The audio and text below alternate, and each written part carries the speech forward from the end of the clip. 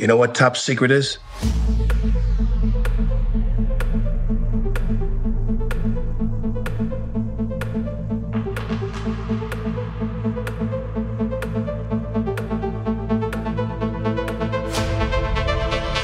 Alec Baldwin is a famous American actor, director, screenwriter, and winner of many awards. Alec's charm and special acting charisma can safely be called his hallmark, even though they have a downside. Namely, feisty, obnoxious nature and an uncanny ability to get into trouble. We'll tell you about it all in our new video.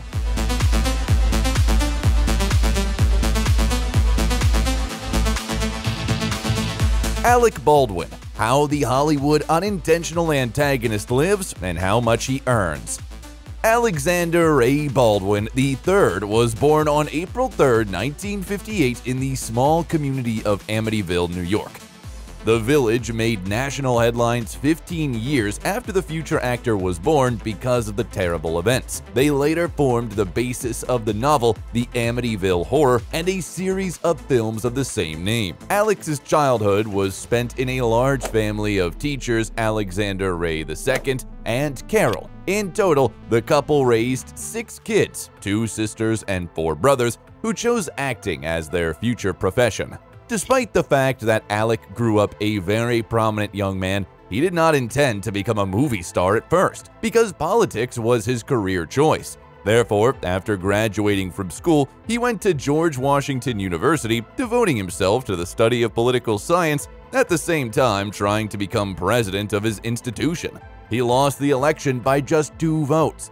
Thanks to his lively mind and natural ability to grasp everything on the fly, studying was easy and enjoyable for him. There was still plenty of time to work as a bartender, a salesman, and to spend money on entertainment.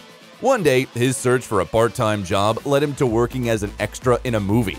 Someone from the crew advised Baldwin to focus on an acting career, noting his height and stature. After some time, the young man decided to follow the recommendation and moved to New York, where he enrolled at the Tisch School of the Arts and the Lee Strasberg Theater and Film Institute. In the early 80s, he was first invited to star in the TV series The Doctors, followed by such multi-episode projects as Hotel, Cutter to Houston, and Knots Landing.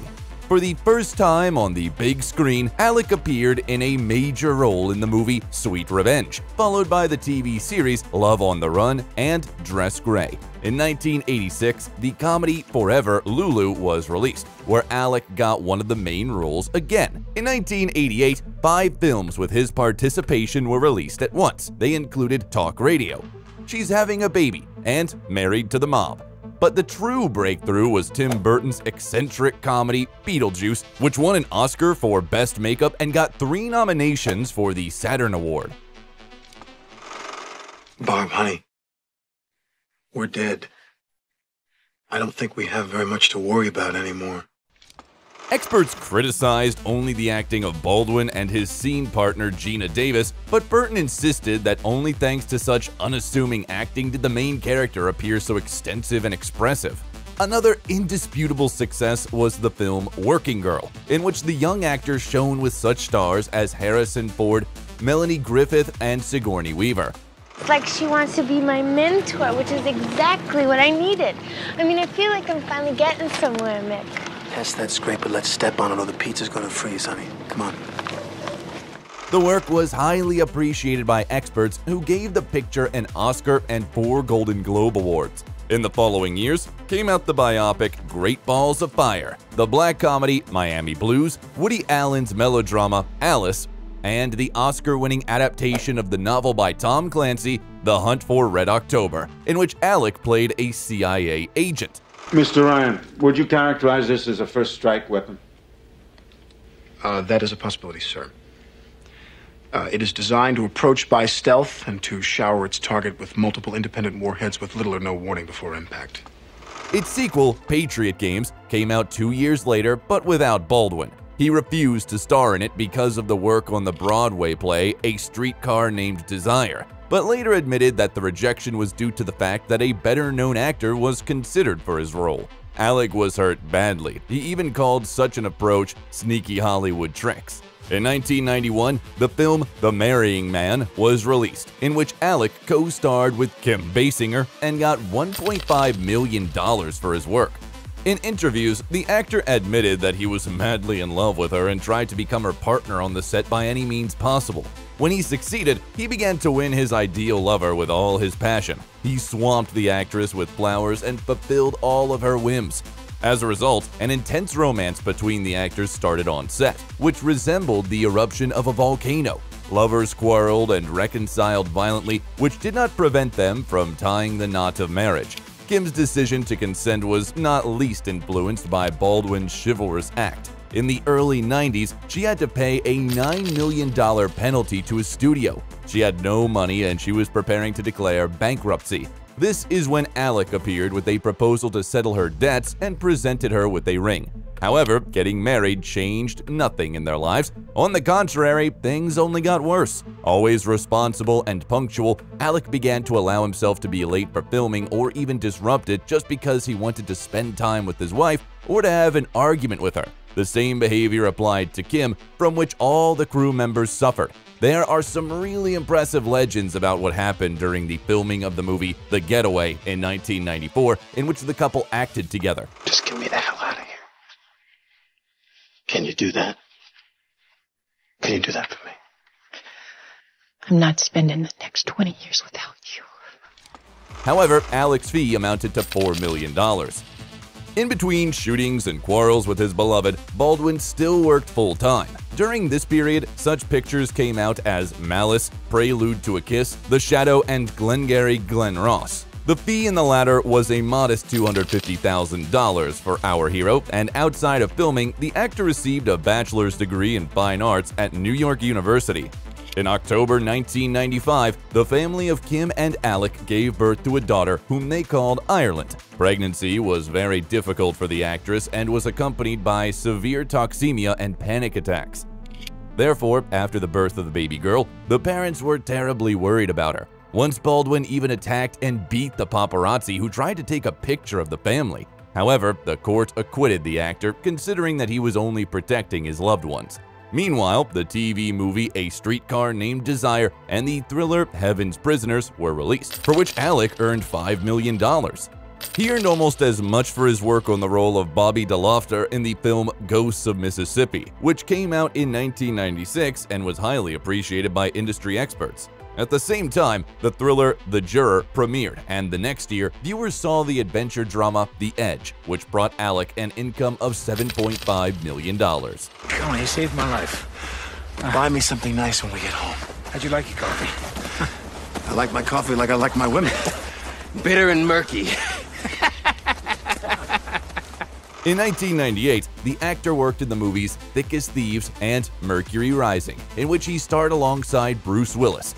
However, Baldwin was literally forced by the Universal Film Company to agree to a role in this criminal thriller. The fact is that Alec once refused to star in one of its films and signed an agreement by which he would star in a different film on demand. If not, the actor faces a hefty fine. In the next 2 years, almost a dozen productions with his participation came out. Outside Providence, The Confession, State and Maine, several series, and the animated film Thomas and the Magic Railroad. Among the many notable works of the time, it is worth noting the miniseries Nuremberg, in which Baldwin was entrusted with the main role. He was very convincing as a prosecutor, and the series was loved by audiences and critics. I still can't believe he's gone. For me, it was like losing a father. Truly. Whatever I have, whatever I am, it's because of Roosevelt. In 2001, our hero voiced the animated film Final Fantasy and the film The Royal Tenenbaums. In addition, there was the premiere of the romantic war drama Pearl Harbor, in which Alec played Colonel James Doolittle. Top secret means you train for something never done before in aviation history. And you go without knowing where you're going. You do it on that basis or not at all. I'll go, sir. I'll go too, sir. Despite the fact that it was a supporting role, he took the training for it very seriously and worked in good faith on the flight simulators at a U.S. military base. The film was well received by the public, gathering almost $500 million at the box office. By 2002, Baldwin's relationship with his wife had heated up to the point that it came to a divorce. Between love and hate, there is only one step. Kim and Alec plunged into a series of lawsuits. Of course, the main subject of disputes was custody of their daughter, who was 7 years old at the time.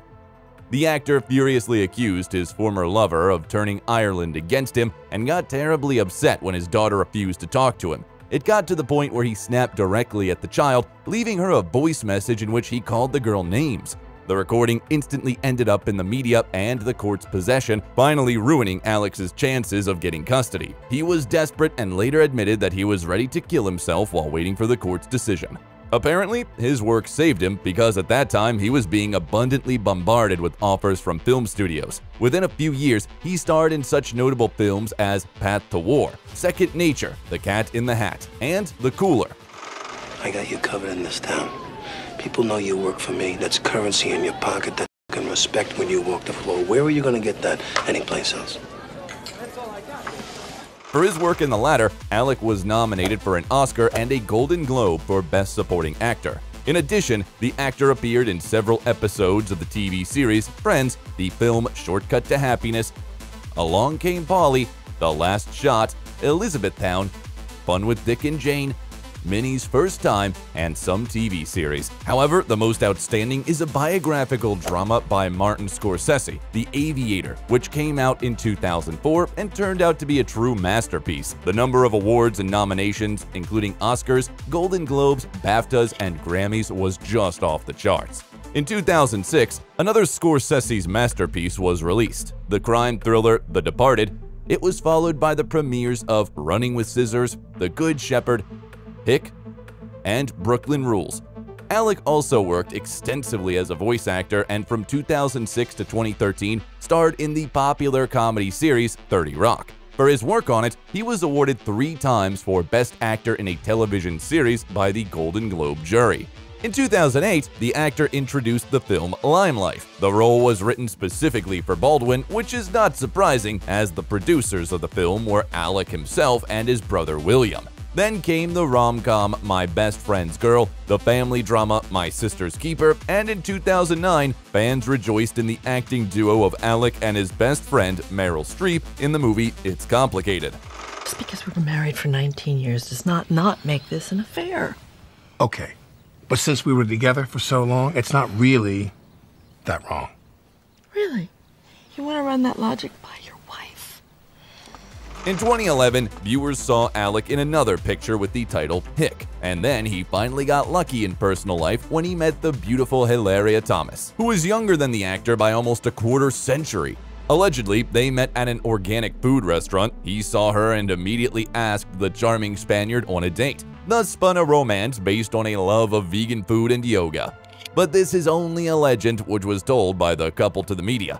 A little later in an interview, Alec let it slip that it was Hilaria who looked out for him at a restaurant table and took the initiative. Thomas's friends claimed that she had always been interested in getting a rich and famous man and was looking for a match. However, in 2012, Baldwin, who was tired of casual dating, decided to propose to her. After the wedding, the couple began to have children one after another. In total, the parents have had 7 children, with Hilaria preferring natural childbirth, and only one of her daughters, Lucia, was born through a surrogate mother.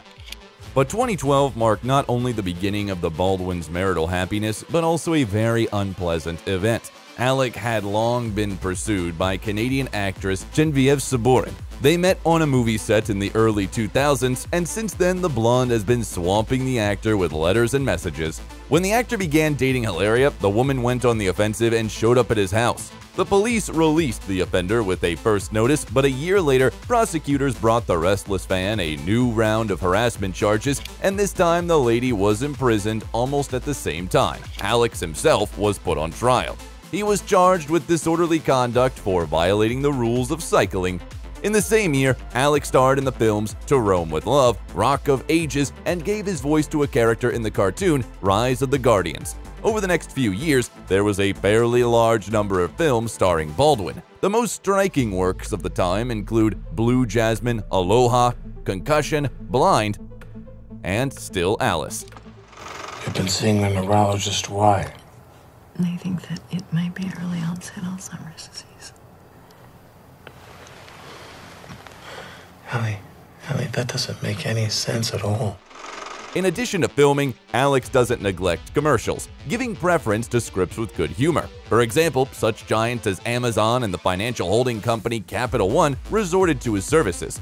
Alex's voice can be heard behind the scenes of General Electric and Subaru commercials. Also, Alec just loves to voice cartoons. During his career, he worked on a lot of animated projects, which includes Arctic Dogs, Cats and Dogs, and the second part of the cartoon, The Boss Baby, which grossed over $142 million at the box office. Baldwin also made his mark in the legendary Mission Impossible franchise, in which he played a CIA operative in 2 installments. Rogue Nation and Fallout were released in 2015 and 2018, respectively.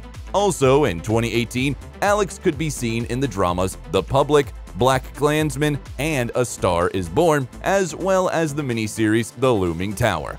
Then his filmography was enriched by the pictures Drunk Parents, Pixie, Chick Fight, and Motherless Brooklyn. And in 2021, fans could enjoy Alex's great performance in the series Dr. Death, which gathered a lot of positive feedback from the viewers. Do you think the corporate level of the hospital was more interested in making money than in protecting their patients? I think everyone was more interested in making money and protecting themselves rather than protecting their patients. The plot is based on real events and touches on the very sensitive topic of negligence in medicine. On October 21, 2021, a truly tragic event happened in Alex's life. He accidentally shot and killed cameraman Helena Hutchins during the filming of Rust. The talented woman was called a rising star in the cinematic world, and a great future was predicted for her. Not only had the film world missed her, but also her family, including her young son. It all happened during the rehearsal of a scene of the Western when Baldwin had to shoot towards the camera. How the live ammunition got to the set is still under investigation. In early February this year, Alec was formally charged, as well as the weapons consultant who worked on the film. According to New Circumstances, Alec was not properly instructed on the use of the weapon, and the consultant did not comply with the safety of ammunition storage rules. The actor faces jail time, although his lawyers intend to prove him innocent. Trying to rehabilitate himself in the eyes of the public, Alec initiated court proceedings, blaming the organizers of the filming process for the accident. He also claimed that he did not pull the trigger and that the shot was unintentional. It must be said that this is not the first time the actor has been in trouble. Alec has anger management problems, and on several occasions he has been the subject of legal proceedings. For example, in 2018, he attacked a man with whom he had a disagreement over a parking space and seriously beat him. A year later, amid a wave of allegations of harassment against many Hollywood actors, Baldwin was quick to admit that he also behaved badly toward women. It is worth mentioning a story when he made an unfortunate joke about his intention to buy a Filipino wife, which provoked the wrath of a local senator. The senator made sure that Baldwin is legally banned from entering the Philippines. A few years earlier, he had been removed from a flight in Los Angeles because he refused to turn off his cell phone during the flight. And Alec was not drunk, he simply has an explosive nature. In fact, the actor hasn't been drinking since he was 26 when he went through an Alcoholics Anonymous program. However, Alec now claims that he is on the road to rehabilitation. He is visiting a therapist and learning to manage his anger. Apparently, he is very positively influenced by his wife Hilaria, who has become a real guardian angel for him. Speaking of Mrs. Baldwin, at the close of 2020, there was shocking news that the woman only pretended to be Spanish, imitating an accent. It turned out that her real name was Hillary and she was not born in Majorca, but in Boston. It is not entirely clear why she made this false pretense, but Alec immediately rushed to his wife's defense. Despite a series of scandals, Baldwin continues to work. The action movie Supercell was recently released, and the thriller 97 Minutes is in production. Even the ill-fated Rust will still be completed and released according to some reports. Mr. Baldwin's fortune at the moment is estimated at $70 million. On average, his fee for an episode of a series is estimated at $300,000, but sometimes this figure rises significantly. As for example, in the case of Dr. Death, where he was paid $575,000 per episode. The real estate portfolio Alec has amassed is also impressive. Over the years, the actor bought 6 apartments in a building in a prestigious area of New York City in order to build a huge penthouse. The interior of the apartment is quite calm, made mainly in bright colors, and looks more like a classic American middle-class home. The total cost of the facility is about $16 million. Until recently, Alec owns 2 other apartments. One of them was located in the Upper West Side and was used as an office. The properties were sold for $10 million. Another property is a house in the luxurious Hamptons, which Alec bought back in 1996 for $1.75 million. The spacious mansion has 4 bedrooms and 5 bathrooms, a living room, dining room, and office. There is also a swimming pool in the yard. In 2022, this facility was put up for sale for $29 million. But at the beginning of this year, the actor decided to make a discount, and now the price tag has dropped to $25 million. Also in 2022, Alec purchased a farm for his family in Arlington, Vermont. The 20-hectare property includes a historical house built presumably in 1780 and cost the actor $1.75 million.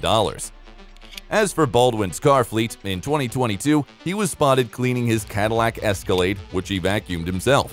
And in 2021, he was filmed next to his vintage BMW, which broke down on the way back from Long Island. Alec Baldwin is a bright Hollywood star and a very unusual person. He has established himself as an actor, and it seems that in his personal life, a long-awaited peace of mind has come too. In addition, he recently received the fantastic news that he and Kim will become grandparents. The big question remains, however, whether the actor will be punished for the camerawoman's death. In your opinion, what kind of sentence would be fair? If you liked the video, leave a like and subscribe to the channel so you don't miss anything interesting.